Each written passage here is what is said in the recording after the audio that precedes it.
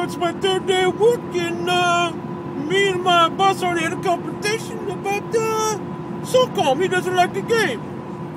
SOCOM sucks, man. I told you that. What You need to shut up and quit talking about SOCOM. It's garbage. It's garbage. What are you talking about? Modern Warfare is way better.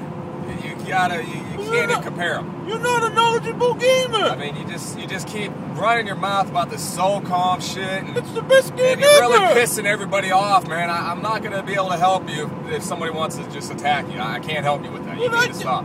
It's the best third-person shooter You don't know ever. what the hell you're talking about, man. You don't know shit about gaming. You don't know shit about work.